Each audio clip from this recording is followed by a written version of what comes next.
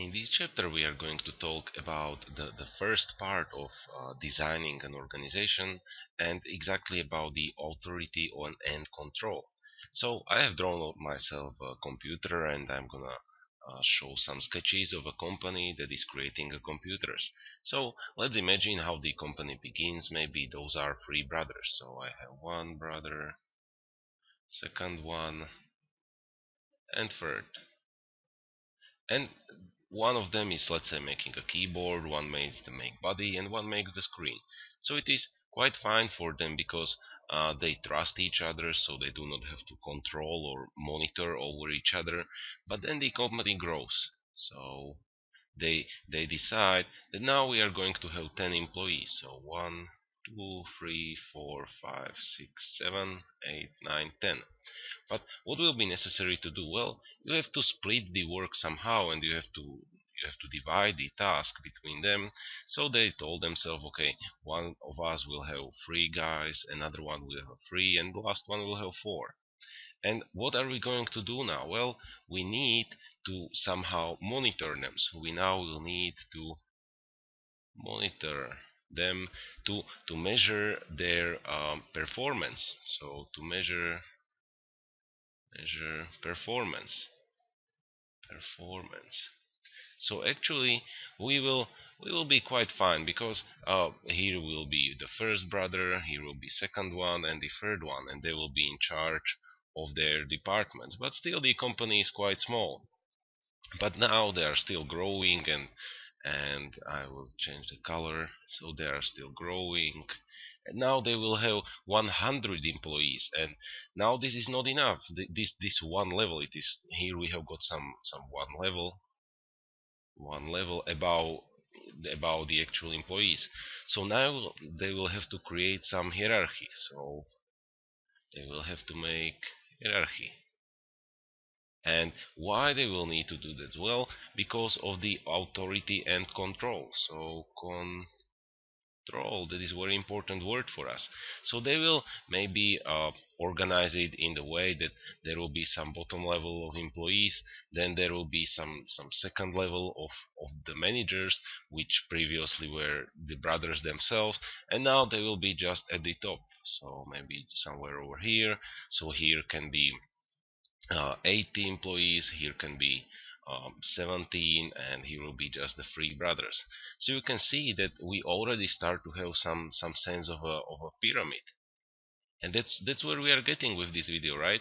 We will try to find out what is the best way how to organize a company that is growing, so we can move to some actual ideas, and those are going to be the how the pyramid should look.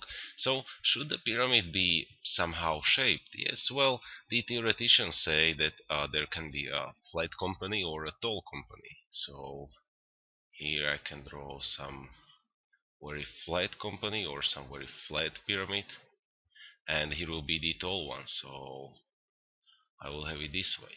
So how can look the organization? Well, just imagine the number of levels we have talked about. Maybe in this flat pyramid, so flat and tall, I will have just three levels here. 1, 2, 3. And that's basically what they had here. Just three levels. So 1, 2, and 3.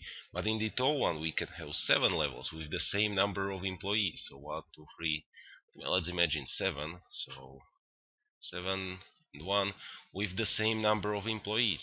So same number of employees of employees, and that's the difference. That there will be different problems that will be occurring in the company. For instance, I have told about this in a previous video. Here can be some communication problems. So communication problems. On the other hand, in a flat pyramid, you can have not enough uh, control, so not enough hierarchy ladder. So hierarchy can be a problem. So you really will have to decide or design your company the way that will really suit the best your situation. But how can we say that the company is either flat or tail, or its structure is one of these ways? Well, the theoreticians have examined many of the important companies in the world, and they have actually drawn graphs, and I will try to sketch them. So here will be first one, and here will be second one, and we are going to have number of employees, so number of employees, and here also number of, but here we will have number of organizational members, and on this side we are going to have number of hierarchical levels. So here we'll have number of levels, and here we are going to have number of managers. But intuitively, how should the line between number of employees and number of hierarchical levels should look like?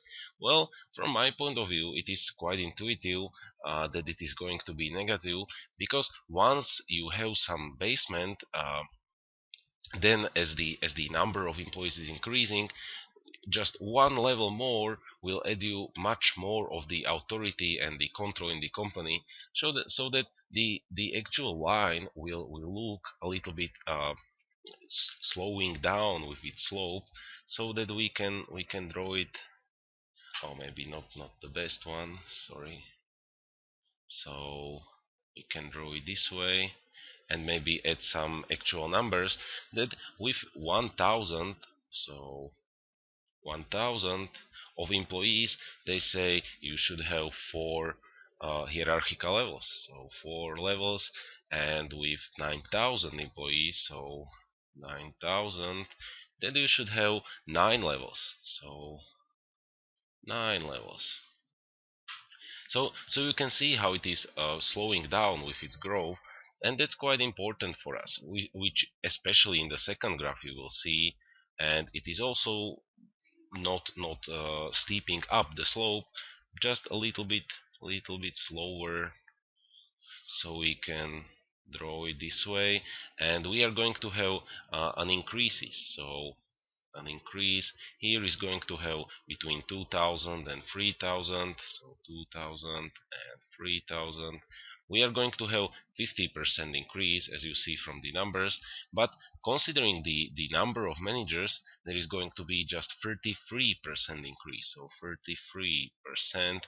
And they say that with 2000 employees or organizational members, you should have 300 managers. You see that it is a very big number, so that the being a manager is very common in a company, and very often it is the function is not called the manager itself. It is just about the control, or about some authority in the company. So you don't have to be called the manager, but if you are in charge of monitoring some employees, you are considered to be the manager. But I will finish this small sketch a little bit, so that with 6000, or between 6000 and 10,000, there is 66% increase, 66% increase, and in the number of managers there is going to be just 14% increase, so 14% increase. And these numbers are telling us that